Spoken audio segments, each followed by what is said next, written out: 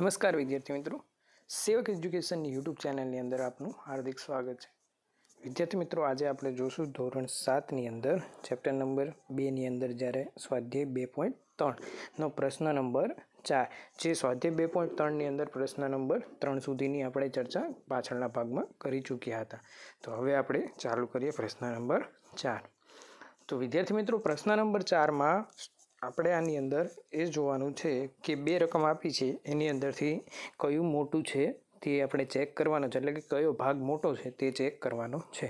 તો દાખલા નંબર 1ની અંદર વિદ્યાર્થી મિત્રો તમે અહીં જોઈ શકો છો કે આપેલું છે કે 3/4 2/7 સાથે આપણે પહેલાં એનો ગુણાકાર કરવાનો છે. એ રકમ કરતાં આ રકમ છે એની કરતાં 5/8 3/5 કયો ભાગ બેમાંથી એક મોટો છે.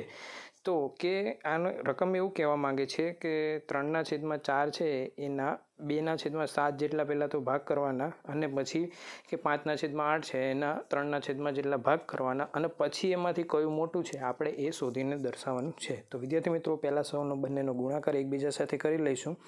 અહીંયા તમે જોઈ શકો છો કે 3/4 ગુણ્યા 2/7નો મેં ગુણાકાર કર્યો છે, જ્યાં 2 ઉડ્યા છે અને છેદમાં 2 વધ્યા છે, એટલે ઉપર વધશે 3 અને નીચે વધશે 7 દૂને 14, એટલે કે 3/14 મને અહીંયા મળ્યા છે.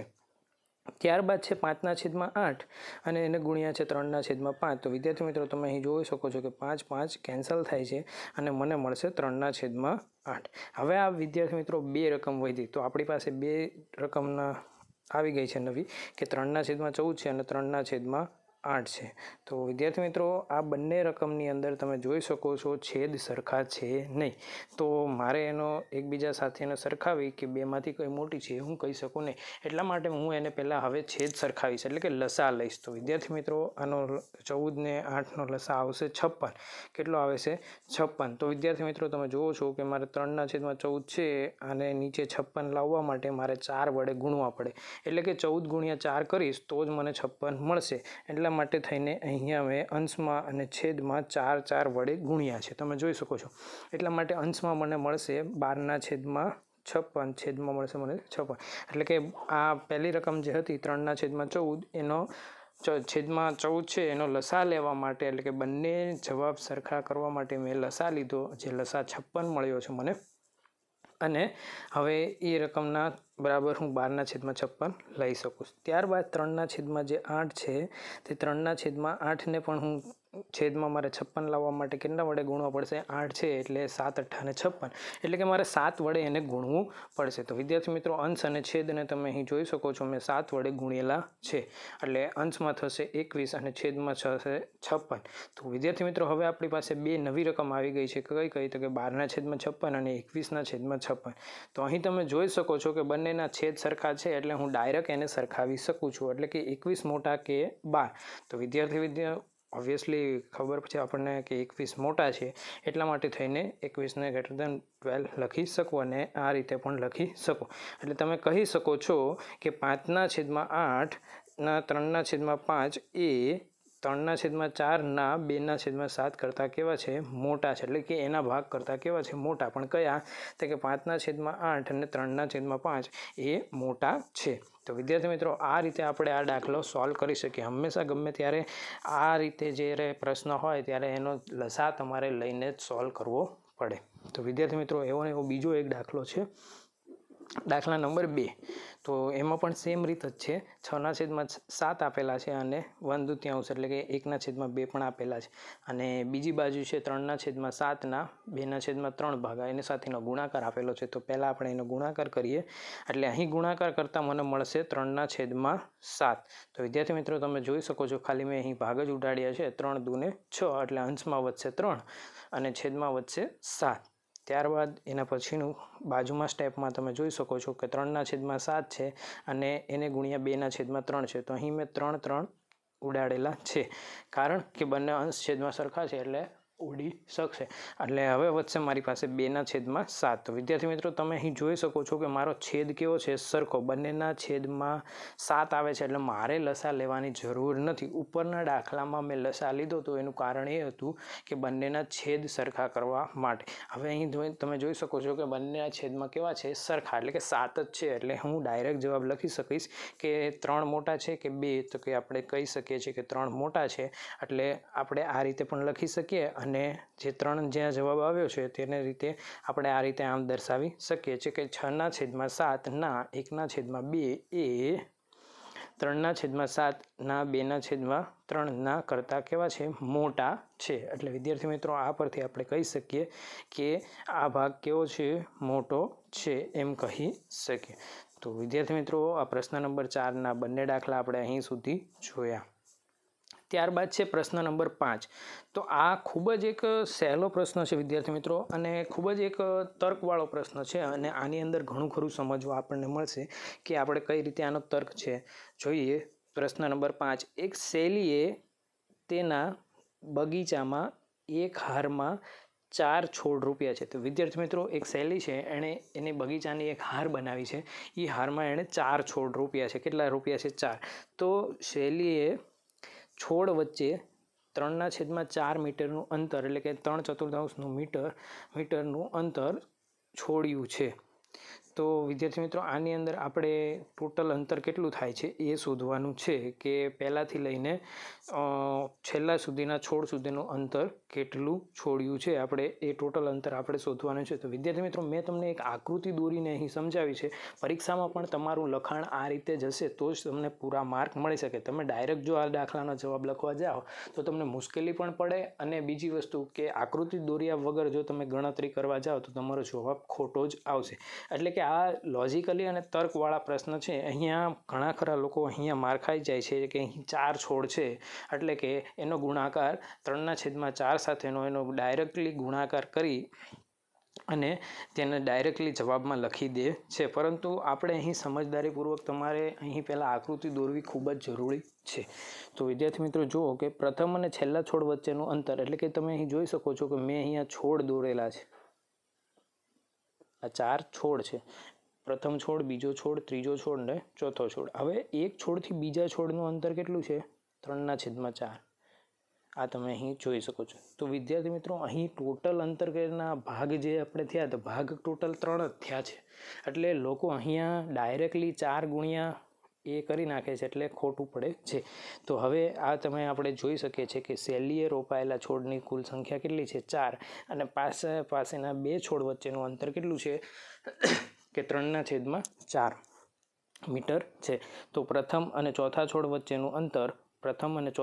વચ્ચેનું અંતર કેટલું થશે કે ત્રણેયનો જો સરવાળો કરું કે 3/4 વત્તા પાછા 3/4 અને ત્રીજું 3/4, એટલે કે આ ત્રણેયનો જો સરવાળો કરવામાં આવે તો મને પહેલા છોડથી તે ચોથા છોડ સુધીનું ટોટલ અંતર મળી શકે છે. તો વિદ્યાર્થી મિત્રો તમે જોઈ શકો છો કે 3 ગુણ્યા મેં કરેલા છે. કેટલા?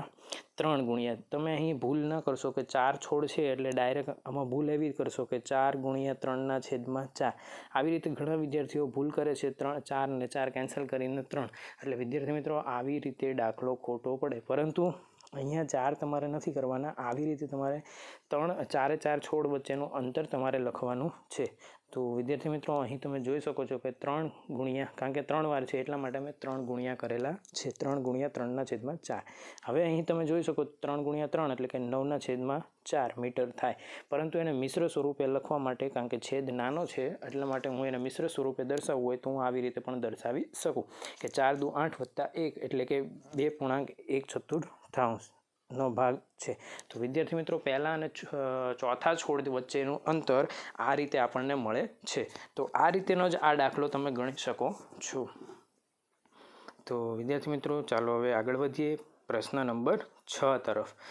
પ્રશ્ન નંબર 6 એવું કહે છે વિદ્યાર્થી મિત્રો, લિપિકા દરરોજના 1.3/4 કલાકે એક પુસ્તક વાંચે છે. બહુ વાર લાગે છે વિદ્યાર્થી મિત્રો આને.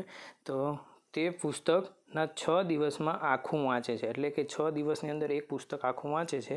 આ પુસ્તકને વાંચવા માટે તેણે બધું મળીને કેટલા કલાક ફાળવ્યા હશે? તો વિદ્યાર્થી મિત્રો એક દિવસની અંદર એ કેટલું વાંચે છે? તો આની અંદર પણ તમારે છોડની જેમ જ આપણે ગણતરી કરવી પડે. તમે જોઈ શકો છો આની અંદર તમારે પણ ભૂલ પડવાની ઘણી શક્યતા પડે છે. એટલે આની અંદર તમારે પહેલાં તો વિચારીને જ તમારે દાખલો શરૂ કરવો પડે કે જેની ભૂલ તમે ના કરો. એટલે વિદ્યાર્થી મિત્રો દરરોજ એક દિવસની અંદર કેટલી કલાક વાંચે છે?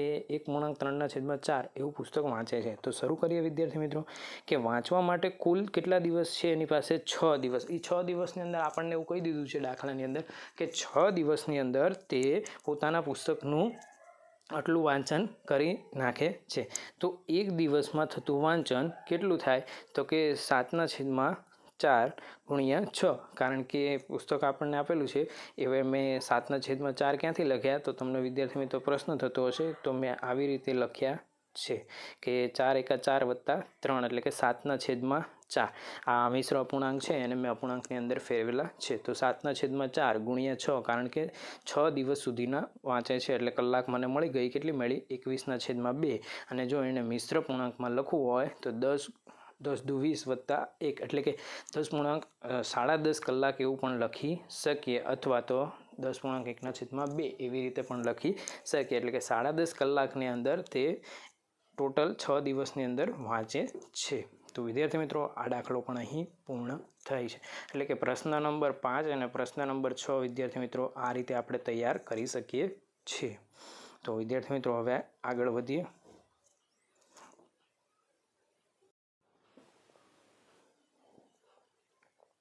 તો વિદ્યાર્થી મિત્રો અહીં તમે જોઈ શકો છો પ્રશ્ન નંબર 7. તો પ્રશ્ન નંબર 7ની અંદર એક કાર 1 લીટર પેટ્રોલનો ઉપયોગ કરી અને 16 કિલોમીટર ચાલે છે. 1 લીટર પેટ્રોલ કારની અંદર નાખીએ તો એની એવરેજ આપણે એમ કહી શકીએ કે 16 કિલોમીટર સુધી ચાલે છે, અંતર કાપે છે. અને તો તે કાર 2.3/4 લીટર પેટ્રોલ આપણે નાખીએ તો પેટ્રોલનો ઉપયોગ કરીને કેટલું અંતર કાપ્યું હશે? તો વિદ્યાર્થી મિત્રો આપણે સ્વાભાવિક છે આપણે તિરાશીર માંડીને પણ આ દાખલો ગણી શકીએ છીએ. પહેલી વસ્તુ કે મિશ્ર અપૂર્ણાંક છે તો મિશ્ર અપૂર્ણાંકને પહેલાં તો પૂર્ણાંકની અંદર ફેરવી દો. તો 2.3/4 છે એને 4 × 8 + 3 એટલે કે 11/4. તો વિદ્યાર્થી મિત્રો અહીં તમે જોઈ શકો છો કે 11/4 લીટર આપણી પાસે પેટ્રોલ છે. તો હવે આપણે તિરાશીર માંડીએ વિદ્યાર્થી મિત્રો. તિરાશીર એટલે શું કે એટલા તો એટલાએ કેટલા? તો આપણે જોઈ શકીએ છીએ કે મેં અહીં તિરાશીર માંડેલી છે કે 1 લીટર પેટ્રોલમાં કારે કાપેલું અંતર 16 કિલોમીટર હોય તો 11.4 લીટર પેટ્રોલે કાપેલું અંતર કેટલું હોય? તો વિદ્યાર્થી મિત્રો હંમેશા આ રીતે દાખલો હોય ત્યારે આ બંનેનો ક્રોસ ગુણાકાર થાય અને અહીંયા જે રકમ આપેલી હોય એ છેદમાં જાય. તો વિદ્યાર્થી મિત્રો તમે જોઈ શકો છો કે મેં 11/4 છે એનો ગુણ્યા 16 કર્યા છે અને 1 છેદમાં લખ્યો છે. તો હવે તમે અહીં જોઈ શકો છો કે ચોકે 16 મેં અહીં તમને ભાગ ઉડાડીને બતાવ્યા છે. ચોકે 16 એટલે કે અંશમાંથી 4 ઉડાડ્યા છે એટલે વધશે 11/4 એટલે કે 44 કિલોમીટર ચાલશે ગાડી. કેટલી ચાલશે? 44 કિલોમીટર અંતર કાપશે કે 11/4 લીટર પેટ્રોલ આપણે નાખીએ છીએ તો 44 લીટર ગાડી ચાલે છે. આ ખૂબ જ ઇઝી પ્રશ્ન છે વિદ્યાર્થી મિત્રો, પરંતુ આ તિરાશીર માંડતા તમને આવડવું જોઈએ. ચાલો વિદ્યાર્થી મિત્રો ત્યારબાદ પ્રશ્ન નંબર 8 જોઈએ. તો વિદ્યાર્થી મિત્રો આની અંદર તમે જોઈ શકો છો બોક્સમાં એવી કઈ સંખ્યા લખો કે જેના મદદથી આપણને જવાબ આવી જાય.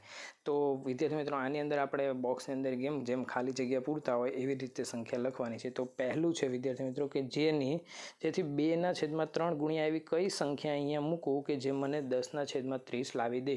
તો વિદ્યાર્થી મિત્રો આના માટે એક તર્ક છે કે ગમે ત્યારે ગુણાકારની સંખ્યા હોય તો આપણે તમે અહીં જોઈ શકો છો, હું દાખલો ગણીને તમને બતાવું છું. 2/3 છે. હવે મારે ત્યાં કેટલા લાવવાના છે? 30 લાવવાના છે. અહીં તમે જુઓ છો 30 લાવો તો 3નો ગુણાકાર કેટલા વડે કરું તો 30 આવે? તો ઓબ્વિયસલી છે કે 10 વડે કરું તો જ 30 આવે. તો અહીં છેદમાં કેટલા આવશે? 10.